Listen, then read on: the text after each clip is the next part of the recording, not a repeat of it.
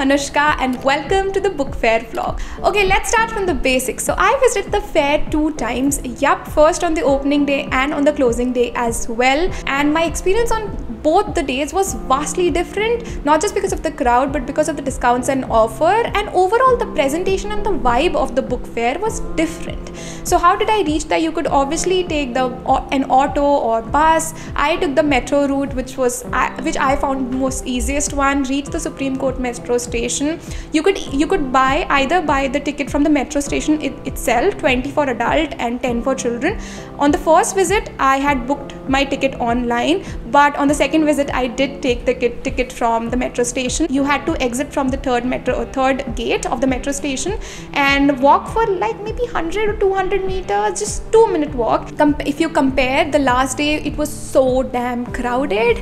It was just cramped up. Next, on the first day I walked, but on my second visit I realized that it was better to take a shuttle, and apparently it had changed. So there were newly constructed exhibition halls, which to me looked marvelous. On the first day I happened to check out that the inauguration ceremony amphitheater was full on the first day itself. And then now once you enter the hall, you could see these tiny booths about Indian history and its constitution. This wasn't there on my first visit. They were still setting it up, and as I entered the inner hall, there was Penguin Publisher on the left side and Atlantic Publishers on the right side. And my god, in this clip, this is a clip of the last day, it was so crowded and people were so tired that they were sitting on the floor, and I was surprised because I did not expect it. Penguin, though, it felt like was Bhagwan ka darbar. Matlab, it had this curtain, long queue, people waited for 5 minutes and they used to drop this curtain, no entering till then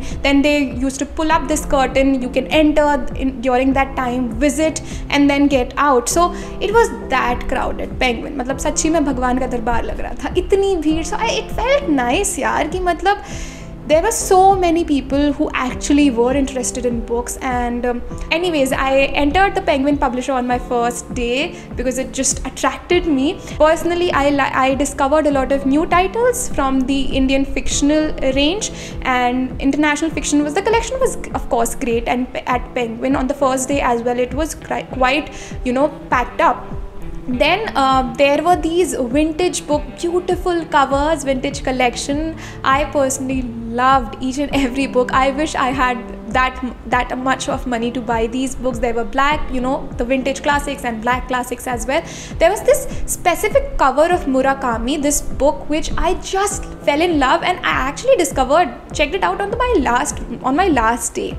So yeah, next I checked out Atlantic Publishers, and this is a mixed up video. So I checked out Atlantic Publishers on my last day visit, and they had a mixed collection. So they had academic books and fictional books as well.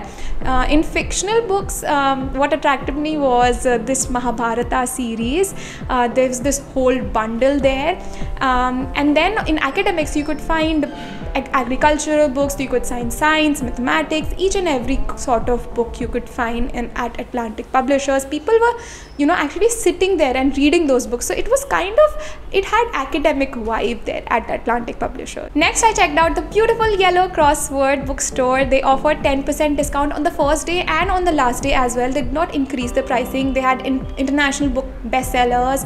The collection was not much in my opinion comparatively. Next I checked out Jacob Publishing House, which had more of non-fiction bestsellers like Psychology of Money and Sadhguru's books. I also was attracted to this publishing house's logo and setup, Manjul.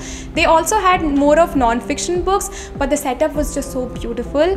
By this time I was tired. Okay, it does not look much in the video, but almost 2 hours had passed on by then. So I found a place that is the main stage where they had guest speakers and seats were there, and you had Azadi mahotsavs exhibition kind of.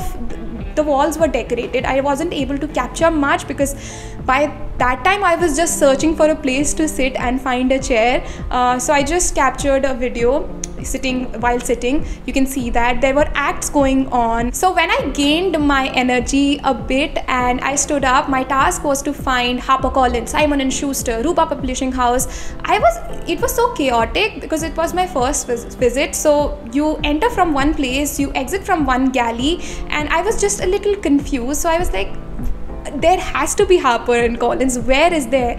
By then I had just moved here and there. I was returning to the same place, but thankfully I calmly stood there and moved, you know, in one direction, and then I reached Rupa Publishing House, which is LF part of LF Book Publishing, and they were offering 25% discount. They were offering a lot on the first day itself. The same they offered on the last day, and the collection was also good, yeah. And then I checked out these small bookstores which retail used books like kitablovers. Then there was Kapoor and Sons, these tiny shops. I did not visit much because, as I said, I was tired by then, and my whole enthusiasm and excitement had calmed down because my legs, my toes were paining by then. I was on a mission. As I said, I wanted to find out Bloomsbury, Simon & Schuster, HarperCollins, and finally I got my way to those bookstores. I first checked out Bloomsbury. Oh my god, their wall was just so pretty.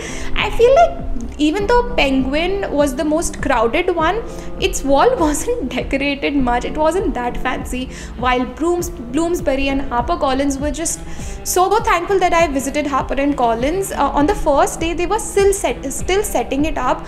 They offered 10% discount on the first day. On the last day, they doubled it to 20%, and they even had this stall, this counter where they had books for 50% off, half the price. At Simon & Schuster, the thing that caught my eye were these classic books.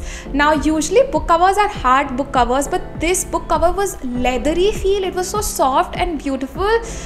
Oh my god, the pages were smooth and the book cover just simply attracted me. And yeah, they also had these food stalls in the open. You could sit there, eat, enjoy the vibe, but unfortunately I couldn't, because by the time I exited the halls, it had already been 8:15 or 8:20, and in front of me, like I was just going to order, on my face said, "No ma'am, we are closing. No ma'am, we are closing," because of course it had been more than 8 o'clock, so the timings were from 11 to 8.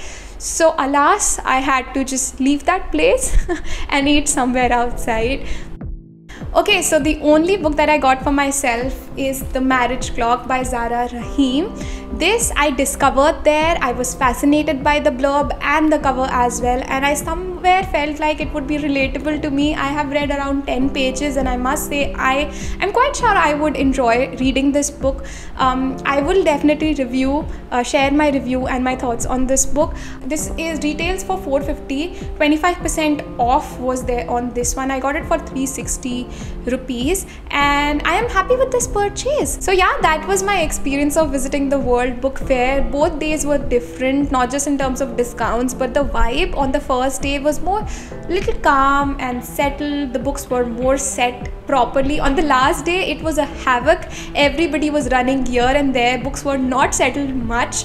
Of course, they were doing their job, but people were just grabbing onto books. The book counters, the cash counters were full, and I genuinely, for the first time, I felt like people do read books. It's not that people don't. I would definitely suggest you to visit one book fair or the other. The vibe is just so fulfilling, and it's just so welcoming there. Yeah, let me know if you visited the book fair. Comment down below and let me know what was your experience. And yeah, with that said, I'll see you later with another video. Until then, bye bye.